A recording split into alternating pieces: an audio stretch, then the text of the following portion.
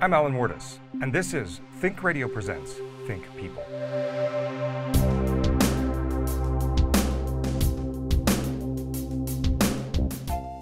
My guest today is Dr. David Rothman.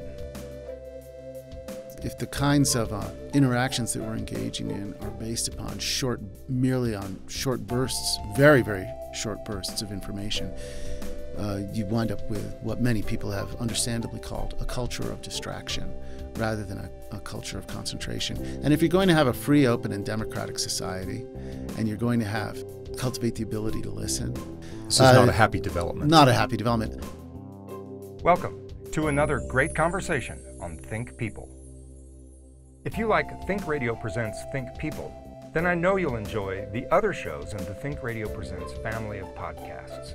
Think Business is a weekly discussion with innovators, entrepreneurs, disruptors about sustainable business into the 21st century.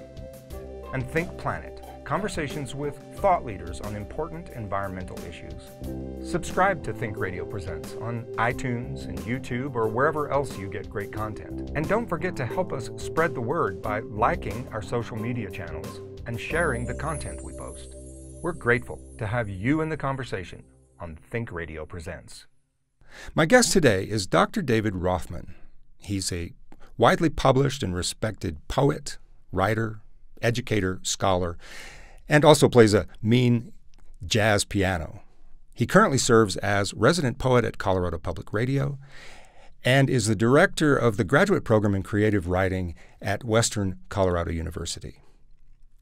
Beyond all that, Dr. Rothman is a deep thinker about an ancient technology we like to call language and its role in human evolution, both past and present. David, thanks for joining me today. It's a pleasure. Thanks for having me here. Always a pleasure. You know, it won't come as any surprise to hear us say that the world is undergoing huge change these days. Our culture, everything about our lives seems to be in a state of flux. And in fact, our programs here at Think Radio are all devoted to really examining that change and asking ourselves some hard questions about what it all means. You know, so I've had economists and scientists and politicians and other artists in to talk about that, but I'm really interested to include the perspective of the poet, because we think of change in terms of environment, socioeconomic changes, cultural changes, but really change can be more fundamental than that. And you and I have talked about this before, and I'd love to have this discussion about ways in which language itself is undergoing change at this particular junction in human history. What are your thoughts? Let's start small. Yeah. We only have half an hour, you know. It's a big set of questions. There certainly is quite a bit of change going on. I think there have been other periods in the history of the world when there were greater linguistic changes at work. The Norman invasion, for example, when the French came in, the Normans came in and destroyed the entire political structure of England, and the language then underwent tremendous transformation because the ruling class was literally replaced. Then in Shakespeare's time again as well, of course, there are tremendous changes. The introduction of printing caused tremendous changes. Shakespeare, this number is now contested, but Shakespeare arguably introduced as many as 1,500 words into English for the first time in, as far as we know, in writing, although he was clearly picking up on lots of popular use. That being said, we are in a time of change. I'm not sure it's as great as those changes were, but it is very substantial. I suppose we should begin by defining the modalities of language, which everyone has to use. And it's fair to say there are two modalities, each of which has two functions. You have spoken language, and then you have the written language. Right. Or you have writing, because the relationship between writing and speech is different in different cultures. Say in Chinese, where you don't have an alphabet, that relationship is quite different and always has been. But dealing with European languages and with English, with America, with our own country, you could talk about with spoken language, you have listening and you have speaking. And then with writing, you have reading, or with the written word, you have reading and you have writing. They're really quite different. They're not merely imitations of each other. And the history of how they came to be what they are is long and complex and not what most people think, I expect. So if we were going to talk about how these things are changing, I'd suggest separating them a little bit. And yet, but before we do that, one of the things that people have noticed is that in the age of social media, what is written has come to mirror what is spoken very closely. For instance, on a text message where those are written communications, and yet they're very verbal in style and tone. They may be. There are some distinctions, however, that I would make. Here's an example, and it's not a happy example, I'm afraid, because there are some very strange and interesting and dangerous developments. For one of these is the creation of the electronic mob, for example, which we see throughout our culture. People can now write things and send them completely anonymously, and millions and millions of people do so. Our new technologies enable us to all be anonymous authors, and it seems pretty clear that when people can do that, they don't necessarily behave very well, and we see a lot of extraordinarily challenging social phenomena arising out of this, right up to the level of attempting to influence the elections in other countries and the social life of other countries through specifically targeted kinds of campaigns. Sure. Because you can't track authors. So writing this very, very efficient, very fast, crowdsourced form of anonymous writing, while it has certain kinds of advantages, and you mentioned one, at the largest social level, it actually presents tremendous challenges, even national security challenges. Well, and so there's that level, certainly, the macro, but even down an interpersonal level, it's presenting a lot of challenges. Absolutely. A good example of that would be cyberbullying. Absolutely. That schools are dealing with. There's another example. Where an anonymous statement can literally crush an adolescent's view of themselves and lead to all sorts of self-destructive behavior. All you have to do to see this is to look into the comments section of almost any major news outlet, if it isn't moderated, and you see that most of the conversations degenerate very quickly into name-calling and anger and rage. The impact of that written technology there's an example of a written technology in which people's names have been removed from what they write so that they can all immediately post anonymously. That has troubling implications. On the one hand, of course, we all use it in our personal lives, and it's very useful. It has certainly led to certain kinds of changes in writing. People use all sorts of abbreviations because it's difficult to type with their thumbs and so on and so forth. Certainly LOL, difficult for me. And so on and so forth. But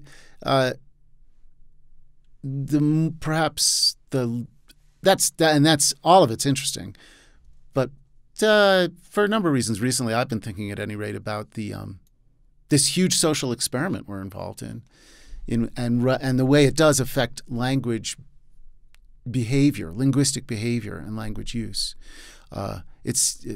We have, I don't think, ever quite seen this kind of removal of this extraordinary removal of accountability. It did happen with printing, and there are, as well. Obviously, you could publish anonymously, but there was a much higher barrier to entry, both financially and in terms of time and equipment. Now, anybody with a cell phone, there's absolutely no barrier. I think people had overly optimistic ideas about what would happen when this was unleashed.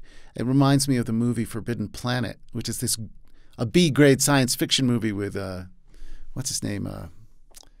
I think Walter Pidgeon is in it, from the 50s with flying saucers on strings and so on. But the story is great, and it's based on The Tempest. And what happens is these folks arrive on this spaceship arrives on this planet. There'd been an expedition many years before. They'd lost contact. The only people who are left are a scientist and his daughter, just like Prospero and Miranda, and a robot who is just like Ariel, who's the model for Robbie the robot, I think, in Lost in Space. And they can't figure out why there's nobody left on the planet. It turns out, after many plot machinations, that the inside of the planet is a gigantic machine. And what had happened was this civilization had created a machine that would do their bidding so that they didn't need to live in their bodies anymore, and they could live forever, because the machine would automatically connect with their minds and do their bidding. And they flipped the switch, they turned it on, and they all immediately killed each other. Monsters from the id is the famous phrase in the film. And we may be in a situation something like that right now, where people have no accountability for their language when they write. And as a result, they write, they behave very, very badly. Right. And we see this, their bidding. And the machine does their bidding. And it's a huge experiment, and it's unclear how it's going to turn out. Well, you used the word electronic mob. Yeah. And really, this anonymity that you reference is the equivalent of everyone wearing a mask in a mob. If we went out on the street and everyone was free to behave as they wanted because their faces were hidden, that would be a little bit frightening. So that is, interestingly enough, we are talking about language. That's why I make the distinction between, say, written language and spoken language, because there are many people who write things and are free to write things anonymously now who would not say those things. I think that's true. If they were accountable for them personally. So, one way to attempt to deal with that would be to say, if you're going to have a comment chain or a comment area in a social media or a news source, any electronic platform, you only allow people to use verifiable identities to make. Otherwise, you can't make comments. You have to be a subscriber, for example. Now, that wouldn't eliminate the problem, but it might have a salutary effect. So you've already said that you're not sure we've ever been in a situation quite like this, where you were able to do this without identifying yourself. But my next question was, looking at previous instances where language underwent dramatic change, what can we predict about the impact that had on society, not just on governance, but really how individual people interact with each other? Well, it's very challenging. Making predictions here, you have to have a little bit of hubris, I suppose. I'm not quite sure how to answer that, but the changes that are coming, that are upon us, are tremendous in that regard because of the technology. But this affects, again, writing more than speech. What does seem to happen is, and this is not news, especially young people seem, in fact, not more connected, but more self-absorbed and more alienated from each other. If you simply look at the behavior, and this is not merely a linguistic behavior, it's a behavior. 10 years ago, the idea that you would be in public and people would all be sort of staring at their laps instead of speaking to each other and allowing electronic communication to interrupt every activity imaginable, from the dinner table to the bedroom to the to meetings to public events. Right, even walking on the sidewalk. You're walking on the sidewalk. It's people literally die for this. They drive, they text while they drive, they walk into traffic, and so on and so forth. So one of the things that we haven't mentioned is that these technological platforms have enabled political discourse, or I shouldn't say enabled, have caused political discourse to move into a venue that limits the speaker to a certain number of characters, not even just words, but characters. What does that do to our ability to communicate complex ideas with each other? Well, I think the answer is in the question. But I mean, from a linguistic point of view, I mean, language is the form of of our thought. It shapes how we think, and how we think shapes our language. What does it mean to how we're thinking about complex problems? Well, it seems pretty clear that I've taken to putting it this way, heavily influenced by the work of people like Neil Postman, who wrote the brilliant book Amusing Ourselves to Death many decades ago, in which he foresaw much of this, as did Aldous Huxley, whom Postman cites in Brave New World, which Postman suggests is a much more believable dystopia than 1984, in which the entire world has become seduced by entertainment.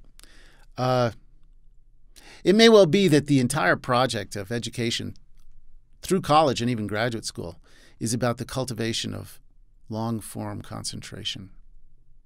Because the kinds of activities that we undertake at the upper ends of professions and that are crucial to the development of thoughtful discourse require time and concentration to unfold.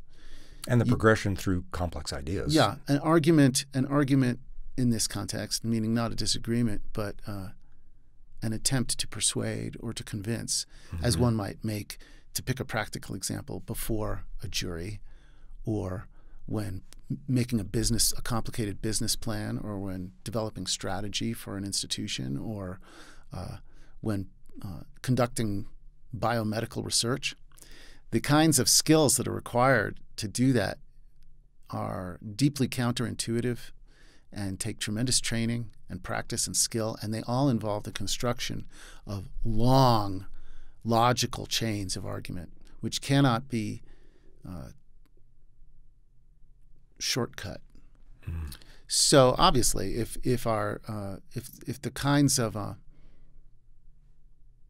interactions that we're engaging in are based upon merely on short bursts, very, very short bursts of information, you wind up with what many people have understandably called a culture of distraction rather than a culture of concentration. And if you're going to have a free, open, and democratic society, and you're going to have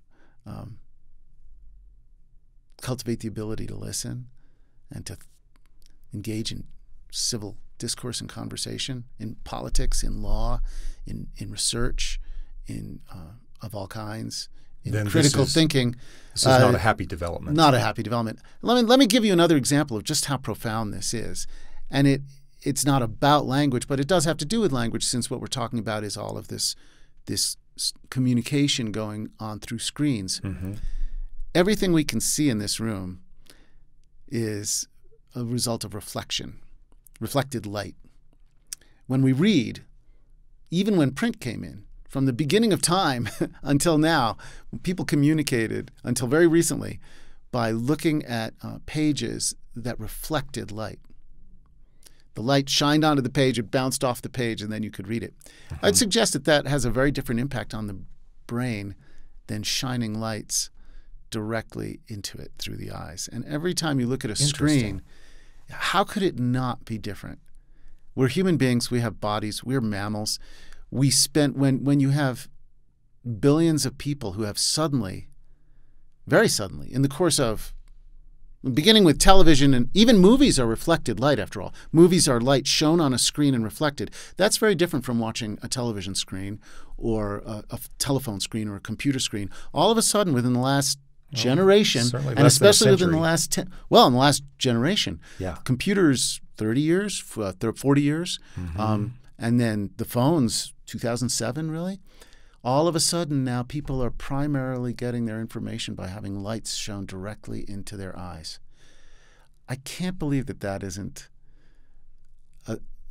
substantially different in terms of the way the human brain responds and develops. And have you seen research suggesting as much? Or yes. Oh, yeah, there is. I mean, a lot of people are examining this. I haven't seen a lot of the neurological research, but I'm sure it's out there. I've seen allusions to it. Yeah. How could it not affect how we communicate when shining lights into people's eyes hypnotizes them, mesmerizes them? Well, television advertisers figured that out a long time ago. Exactly. Well, so Well, let me continue answering the question because Neil Postman, again, in this book, Amusing Ourselves to Death, which you and I have talked about before, I believe. It's very readable. It's very short. It was written before the age of the internet even. He was writing primarily about commercial television, and he points out that the logic of the sequencing of visual imagery is radically different from the logic of syntax. The images can be sliced and sequenced in any way one wishes. Sentences cannot, really. And the epistemological differences in the way one apprehends a train of images through lights being shined into one's eyes is very, very different than what it means to construe arguments and sentences. And presumably, if we're going to continue to have the kind of society that well, I'd like to think is a good society, free, open, and democratic, we're going to have to think clearly about that. It's really difficult to have a society where a democratic society where people are considering difficult social and political issues. What is truth? Which is a rather substantial issue for us right Just now. a little question. What is how should we go about the process, for example, of nominating and confirming a Supreme Court justice? What does it mean to be? What are the standards of culpability for behavior? Under which circumstances? Let alone various forms of rights and political issues. We have to be able to think about them in extraordinarily. I mean, these are complicated, difficult questions. We presumably have to be able to construct meaningful, historical, critical, philosophical arguments about all of these issues. As important as those questions are, there are some that are actually more fundamental to the survival of the human race. We have to decide, how do we deal with environmental threats that are... Pick any issue. Right. A number of them converging all at once. There are how are we going to think about these things if we can't sit still? As an educator, that puts you more or less on the front line of that question. What are you seeing from students who have now grown up? Many of them have never known a time when they didn't have the cell phone in their hand. Well, I work primarily now with graduate students, and I work with people who are particularly interested in reading and writing, and they're pretty committed, and they work hard, but they are a self-selected group. I've worked with every population imaginable, and I enjoy them all. I find that the students are actually pretty similar to the way they've always been. There are many who are curious. They want to learn. They're human beings. We hear a lot, though, about the shrinking attention span of the young person. Is that not true? It may well be. It depends at what point you get them. I run my classroom when I'm dealing with young people in a pretty clear way. I tell them they have to put their computers and their phones away unless they have a special dispensation to use them for some disability, because we're there to have a conversation. We're not there to be distracted. It has a particular function which I take very seriously, just as a kitchen is for particular things, and a bathroom is for particular things, and a church is for particular things, a classroom is for particular things. And what classrooms are really for, even if there's a lecture going on, which sometimes has to happen, it's a particular kind of conversation. Well, you called it the cultivation of long-term concentration. Yeah. Well, and in this case, that people have to learn how to do on their own very often, or by themselves. But the conversations in the classroom presumably should depend upon that at the appropriate level for the students. It's obviously very different if you're with fourth graders as opposed to graduate students in literature, but it's all on that continuum, yes. Well, so far we've talked about changes in language and how they impact and shape important things like political discourse and whether we're going to solve environmental problems of great magnitude. Let's shift gears just a bit and talk about how these changes affect art. Our ability to tell stories, our ability to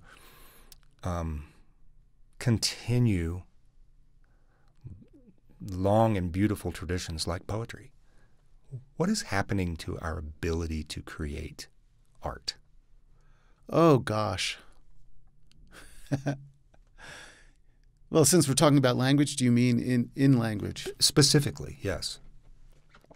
It's a very hard question to answer. You always ask good questions.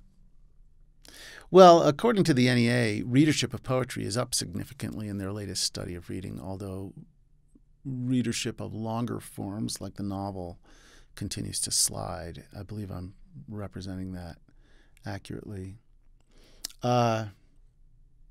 Human beings will never abandon storytelling. It's in our DNA. It is. There is no way for human beings not to make sense out of the world without telling some kind of a story. But the question of whether or not we're doing it particularly well or memorably, if this period will be remembered as an era of storytelling the way Elizabethan England was, or Periclean Athens, or the Harlem Renaissance, that's impossible to say. Mm-hmm. When it comes to poetry, I think, for many reasons, not having to do so much with language, but with institutions, I don't think we're in a golden age. The institutions, that's a vague word. What do you mean? Oh, publishing, academic institutions. What about visual media, like movies? Well, I'm not as much of an expert there. I mean, it seems as though there's certainly a lot of good work being made, although the people who teach screenwriting in our program believe that the greatest amount of creativity is going on in television. That may be particularly strong work, certainly. There's certainly a lot more opportunity there than there used to be, and I know that a number of people are very excited about it. I'm more concerned with words, per se. Yeah. Well, and so in light of what Postman had to say about the impact of television and how you can cut images and sounds together that do not necessarily follow the logic of syntax, they do not necessarily follow the logic of story as we've known it forever. That's which true. Is an oral tradition. And so the question really becomes, how is story itself under threat? Oh, I don't think so. Yeah. The great avant-garde French novelist Alan Wartes many decades ago once said, I believe that a story should have a beginning and a middle and an end, just not necessarily in that order. I think it's such a huge question. Human beings are always going to tell stories, and there are some very good storytellers out there. Postman's point is that television isn't bad at what it does. It's a very interesting argument. He says the problem is it's so good at what it does that it turns everything into entertainment, and this leads to the problem of fake news, or the problem of being able to tell what is true and what is not, because the structure of all stories is so similar on the tube that they're structured in exactly the same way. And we've seen this is a disturbing trend that we see more and more of, is the interpenetration of fiction with the supposed representation of truth in news, so that figures from these two worlds cross over. Postman argues that the problem with the news is not that it doesn't engage in good storytelling, it's that it is subject to the entertainment values of the medium as a whole. And so everything becomes a form of entertainment. That includes education, politics, you see that in the classroom, religion, and so on. And and he argues that that's again, like a social experiment with no control. And we are living in the midst of that now, where, in fact, the news shows are very, very similar to the entertainment shows. So it becomes very difficult to tell the difference. And so if you were to put on your wizard's hat and gaze into a crystal ball, looking forward, what is the next step? The next necessary step in human evolution in how we deal with language, and particularly integrating some of these things that we've been talking about? Where can we go from here? Well, since we've been talking about media a lot, it seems to me that, and long-form concentration and education, it seems to me tremendously important that we are careful to develop and cultivate institutions where there is still a commitment to teaching young people especially about the history of everything, but in the case of training people to tell stories, to teach them the history of those modes of storytelling, so that they really understand what it means and why it matters and why human beings have always cared so much about it. And that Stephen King didn't invent storytelling. I think Stephen King is a very fine writer, but he didn't invent storytelling, nor would he ever claim that he had. Right. I think it's crucial that we sustain somehow, not necessarily in universities, but somehow the kind of conversations and community that will help people to think about fictional and true stories in clear ways, and then perhaps to make them as well. Finally, my final question then is, do you see anything around you now that gives you hope that we're actually moving in that direction, in spite of what seems to be a tidal wave of less than hopeful signs? Well, there are a lot of very bright people out there. And every community has them. And thinkers, and every community has them. So when we talk about institutions that matter, that little festival that I put together, that's one of them. It's small, but it brings together people who are paying attention to these things and doing their best to keep the integrity of language alive, perhaps. There are many ways to do this.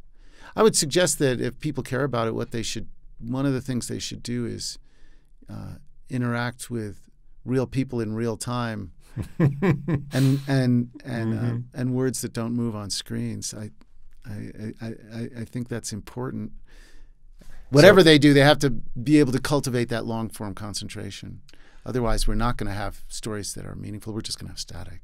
For a long time, we've been exhorting young people to get outside, and now we can get in a conversation.